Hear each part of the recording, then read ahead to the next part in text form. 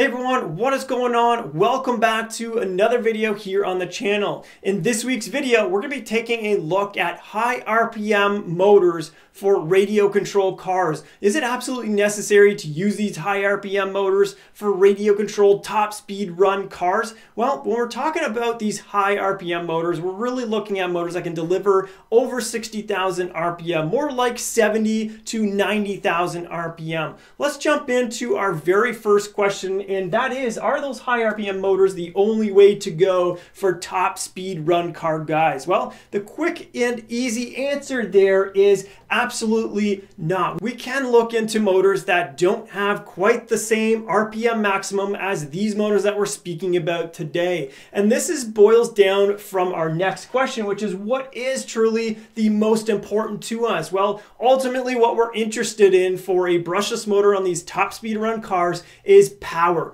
We want to make sure we can maximize the amount of power, and it doesn't matter how we get to that value, as long as we find a pathway that leads us to more power so that we can get more speed. And speaking of power, we got a couple equations here on the board that describe power and define it for us. This is the one that you're probably most interested in. It has appeared on the channel here before. Horsepower is equivalent to torque multiplied by RPM divided by this factor of 5252 to make all the units work out. And if you look at the metric version of this, definitely something that I think is a lot more simple and makes a lot more sense. Power in watts is equal to torque multiplied by the rotational speed, where the rotational speed here needs to be in radians per second. Now, if we go back to that equation that we have been familiarized with here, the big things that are going to increase the amount of power for us is the amount of torque that we have in this equation, as well as the amount of RPM.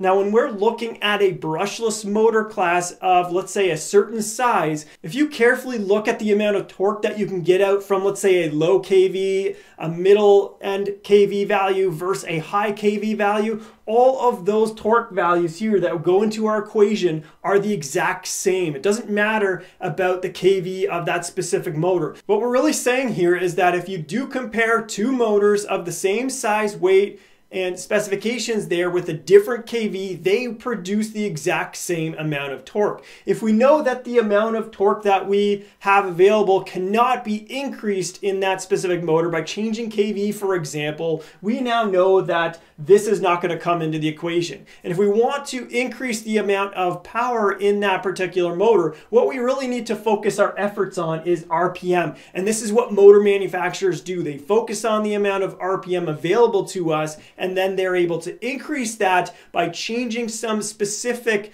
materials within the motor, specifically on the rotor, and that allows for more power, because this is what our equation tells us. We increase this if it's 60,000 RPM is the outgoing RPM. Our new RPM maximum of 90,000 RPM, regardless of torque being the exact same, is going to give us that increased horsepower. And if you look at certain types of racing applications out there, such as F1 racing, you can even look at go-karting or your typical sport bike or racing bikes, those all have high RPM output type engines to really fit the definition of what kind of performance they're looking for. All those guys want to go fast, they want to be the fastest, and this is the approach that they do take. Now that we've gone through that, let's go through some advantages and disadvantages of high RPM brushless motors. The first one is the exact reason why we would want to use high RPM brushless motors for our top speed run RC cars, and that's because we're going to get a higher power output from those motors versus the specific size of our brushless motor. What we're ultimately interested in is just this part primarily. A high power output is exactly what we want. There are larger motors that can fit into our applications, but whether or not they are larger or smaller, we're looking for the amount of power output that we can get. And anytime you look at a lot of these high RPM brushless motors, the amount of power that they pack in that small little form factor is quite substantial, and that is very good for all of us to be able to capitalize on. So that is our definite big advantage here when it comes to looking at these high RPM brushless motors. Now on to a disadvantage here. One of the disadvantages is that gearing in an RC car may actually need to be customized or custom. We actually found this when we looked at the Limitless V2. We had to use the calc sheet that we have on the Patreon website to go through the math and ultimately determine what kind of gearing we would need. We could not use stock gearing. We actually had to alter stock gearing, both the pinion as well as the spur gear. We had to swap those out to something different than what is offered by the manufacturer of that specific vehicle. Let's now jump over to another advantage here, and this one is definitely one of a more subtle type, and that is higher gear ratios here because of the higher RPM potential of the motor gives us a couple very subtle advantages. And one of those advantages is the reduced cogging effect. Because the motor actually has to rotate more than it would if it was a lower RPM motor based off of the gear ratios that we have to use within our radio controlled vehicle, we get less of a rollout with the car. The car is going to travel less distance for every one rotation of that motor. And because this is happening, the ESC is going to have an easier time figuring out where this brushless motor is if it is a sensorless motor, thus reducing the cogging effect. And then when it comes to braking, if we have a very low gear ratio such as the 4:1, I actually had this, my very first high-speed 100-mile-per-hour radio controlled car, probably back in 2010, 11, 12, in that time era there.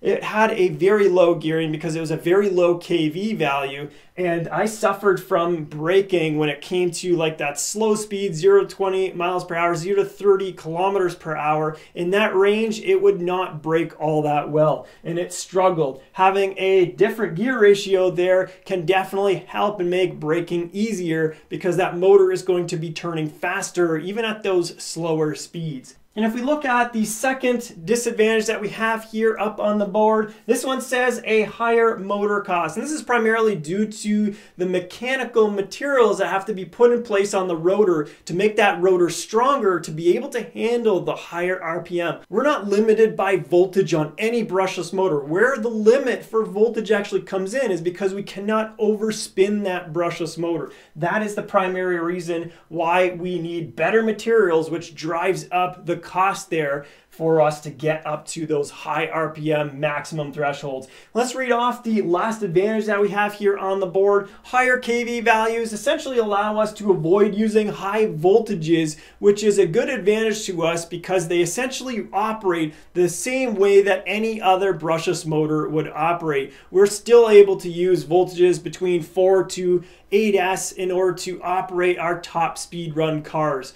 And that really is a good thing for us to not have to go in and stretch ourselves to 10 or even 12S. And the last disadvantage here up on the board deals with bearings and wear and tear. Now we would expect that a bearing that has to go through more RPM type abuse is going to have some wear and tear on it, leading to potential failures maybe a little bit quicker than your typical motor. I personally have not encountered this. However, I don't have a lot of hours on any of my high-speed RPM type motors.